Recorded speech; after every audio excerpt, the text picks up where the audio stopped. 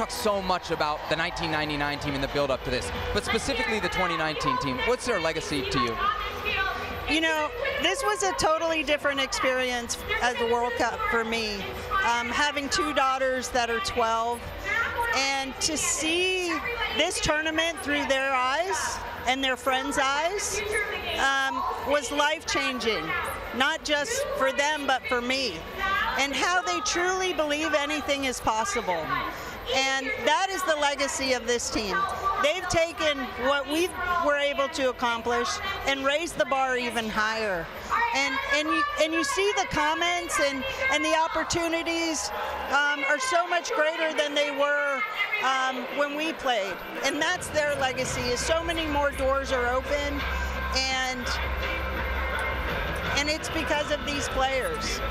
The cutest thing I saw after they won, yep, and we talk about the inspiration and seeing the game differently through your daughter's eyes, was seeing a picture of Rose Lavelle at the age of 9 who had to dress up like her role model. And she dressed up as you. And I took a picture of it from Twitter and I sent it to you. I texted you, be like, have you seen this? Have you had a discussion with Rose about that photo? I haven't, but obviously, I mean, to now see my daughters talk about, I want to be like Rose Lavelle, that's what life is supposed to be about. You occupy a space and you try to inspire as many people as you can, but you're doing so knowing that someone else will pick up the baton, and that's what these players have done. And I'm grateful that Rose thought of me that way, and then she probably saw me and she's like, that's it. Holy mackerel, there it comes, a celebratory spray from the field here at the Rose Bowl. And humility.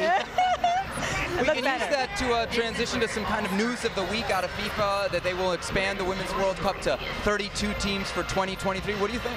I think it's fantastic.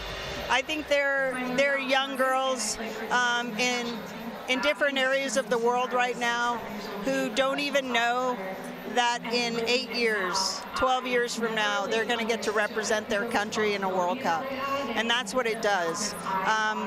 It's inspiring the next generation, but it's creating more and more opportunities, not just on the field of play, but in education, in occupational opportunities. And so I applaud FIFA for doing that. You know, such a big part, I think, of what's in the future for this team specifically, and maybe women's football in the United States, is the National Women's Soccer League. We've seen an incredible response in the weeks since. What do you think? Listen, this league has gotten better and better every single year. I'm looking forward to hopefully expanding it. I know it's something we want here in Los Angeles. I get questions every single day. That's where Sebi is leading. He's nicely leading you there, I think. And you know, people want it. The game is growing, and I think it's our responsibility to kind of match that. Why do you think the NWSL is so important to the future of the national team? I think because these players need to see another step for them. And then for them to be able to maintain the level that they have on the national team. Because our national team grows and gets better, not just here in the US, but all across the world, if we deepen our pool and we raise the level of that pool. And the only way you do that is by creating more and more competitive environments for that to happen.